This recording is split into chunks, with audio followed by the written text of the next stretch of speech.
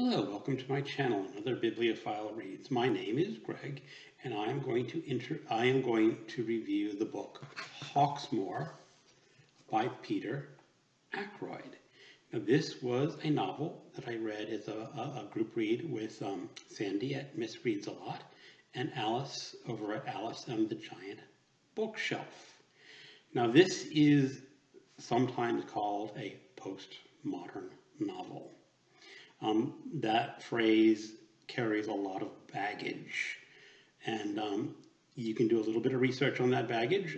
Noah at Everyone Who Reads It Must Converse recently did a video about postmodernist novels, and that's a very useful tool in analyzing what is or what is not postmodernism. The author, Peter Ackroyd, did not call this a postmodern novel. I think I'm going to disagree with him, and I think it should be labeled in the postmodern category.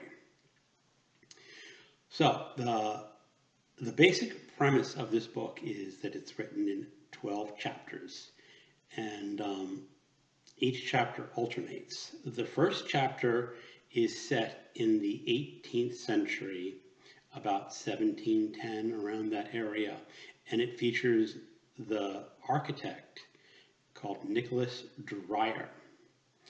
And the language in this chapter is 18th century English. So a lot of the spelling is different, a lot of the grammar is different. The formations of the paragraphs are not standard modern English. Now, I have to say that I really love reading this. I love that style of English.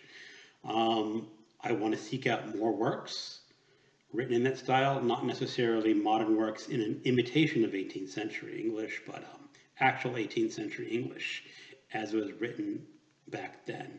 Unfortunately, most modern books modernize the language and the spelling, so I'll have to seek that out. Well, anyway, Nicholas Dreier is an architect, and he has been hired to build 7 churches. And this architect is basically a Satanist. And he comes to the idea that each of these churches must have a human sacrifice to fully initiate or complete the building. Now, I'm going to put the book down. The churches are historical. They were built. They're built by an architect named Nicholas Hawksmoor. It's doubtful that there was actual human sacrifices built in the authentic churches. That is a fiction that the author Nicholas Ackroyd has created. However, it becomes very interesting because at the end of chapter 1, and this is not a huge spoiler because it's only chapter 1, a boy named Tom dies by falling off the church, and Nicholas Dreier uses that as his human sacrifice. In chapter 2, you are introduced to a modern boy, probably somewhere in the mid-80s when this book was written and published, and he has this sort of interaction with the church.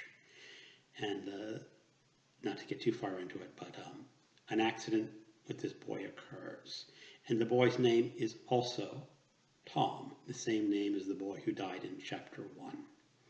Going back to chapter 3, you return to Nicholas Dreier, and you get another death with a man named Ned. In chapter 3, you meet a homeless man named Ned. So you go back and forth between these historical chapters written in the 18th century English and the modern chapters written in normal modern English. And it goes back and forth that way. That goes back on for 6 chapters until you reach part 2. In part 2, you are introduced not to victims in the modern day, but a detective named Nicholas Hawksmoor. Now you have to notice the play on names here. Both the characters are named Nicholas. In real life, the architect was Nicholas Hawksmoor, and in the modern day, it's Nicholas Hawksmoor. So they sort of trading off. And you go back and trade off again with the detective trying to solve real life murders or deaths in the same churches where the architects sacrificed humans. And it's very mysterious because the killer is not leaving any physical traces of his presence. So they don't know exactly how he's doing this. Pardon me. So then it goes forth, and I'm not going to go any more into the plot other than it's a mystery on its surface. I cannot recommend this book as a mystery novel because solving the mystery, having the detective find clues and finding out who the killer is not really what this novel is about. It is about the play between images and characters over time. And that's why I think it is a postmodern novel. Now, Sandy and Alice and I both are very puzzled at the end of this book. I'm not going to tell you how it ends, but it ends very ambiguously. I even found a professional review on this book, and the reviewer says, yeah, I'm kind of confused about how this book ends. But I've been thinking about that over a couple of days, and I'm coming to the conclusion that this book ended exactly the way the author intended it to end. And he is not intending to give you that satisfaction of a neat wrap-up. And there's probably a lot of clues that I have not picked up in these texts. They said there's lots of interplay between the two times. Every time has these little sing-song rhymes that characters mention. And even in one case, there is a play within this novel. And it's not a very long play. It's like 5 or 6 pages, maybe a little bit longer than that. But you don't often encounter drama within a novel. Again, that is something a postmodernist would very much like to do in a novel. So I can very much recommend this book to people who like postmodernist writing or novels in the postmodernist tradition. It's very vibrant in its language, but you don't get a whole lot of resolution in the end. The reader can bring resolution to the novel, I think. I sort of have an idea where the author was going, and it's just for the satisfaction of the reader. So here it is, Hawksmoor by Peter Ackroyd. I have to say this was a very good novel to do as a buddy read, just because it's fun to comment on this novel as I was reading it. We started off reading 1 chapter a day, and we go, whoa, that was kind of interesting. What happened in this chapter?